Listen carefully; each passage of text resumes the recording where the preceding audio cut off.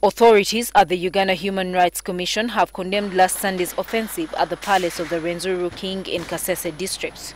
The attack by security forces saw scores of people get killed.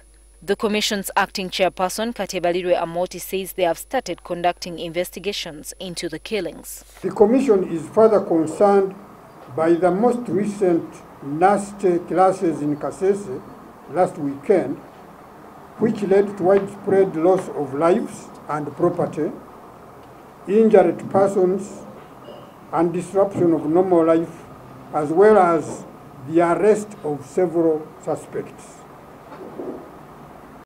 He further says they have received 30 petitions of human rights abuses from the Rwenzori region this year.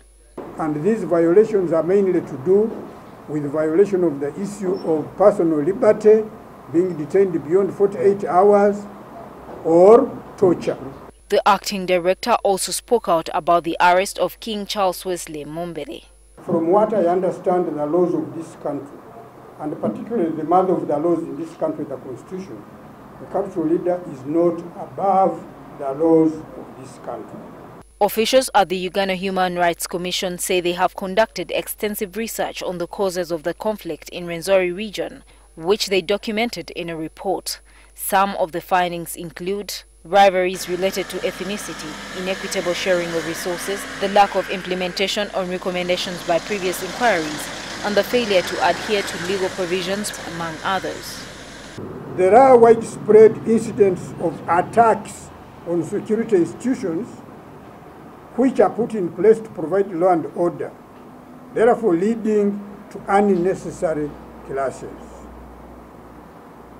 Then the trigger of separatist and secessionist tendencies. Such tendencies were noted among some groups in the region who are reported to have indoctrinated and incited some members of the communities in the Rwenzori region and therefore caused widespread militarization of the youth.